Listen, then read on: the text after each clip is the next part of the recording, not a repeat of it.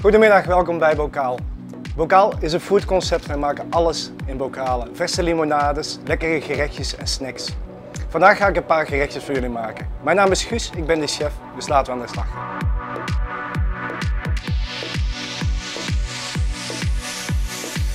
We gaan onze gehaktballetjes maken. Er zitten verschillende kruiden in. Het receptuur komt nog op de site te staan van Bokaal, www.bokaal.com. We gaan beginnen met het zout erbij te doen. Kaneelpoeder. Pili poeder. Ondertussen begint Carrie al met het mengen. Komijnpoeder. Korianderpoeder. Gemberpoeder. Een beetje ras à la noot. Lookpoeder. En mosterd.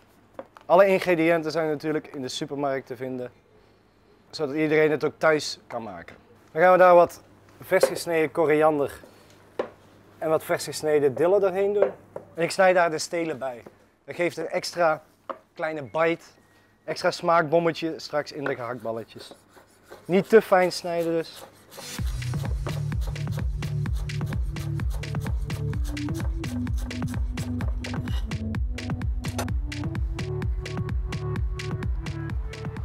Voilà, dat gaan we nog eens goed mengen. En dan gaan we zoals gezegd gehaktballetjes rollen. Kleinere balletjes. Het is een aperitief hapje te delen met vrienden bij elkaar.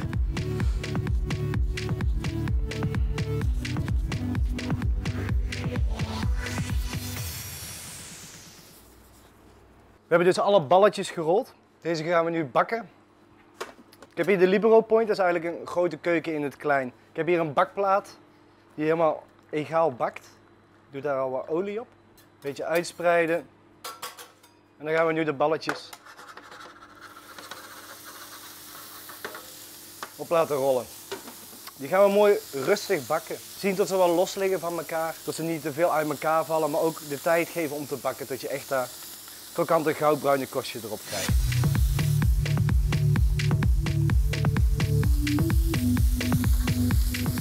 Dan gaan we eens alles draaien en dan zie je dat ze mooi egaal aan het kleuren zijn.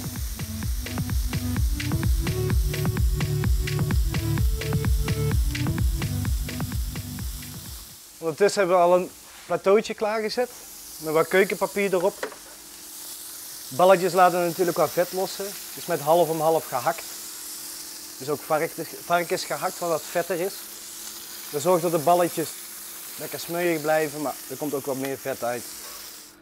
Oké, nu is onze bakplaat schoon, klaar voor volgend gebruik.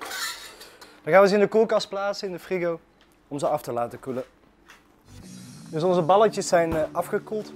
We gaan die nu schikken in onze welbekende bokaaltjes. Dus ik heb al een bokaaltje klaargezet. We gaan dat vullen met de balletjes. Zoals gezegd, een lekker aperitief hapje. En een crème van yoghurt en curry. Het recept daarvan vindt u ook natuurlijk op www.bokaal.com. Voilà, niet te veel, mooi in contrast met elkaar.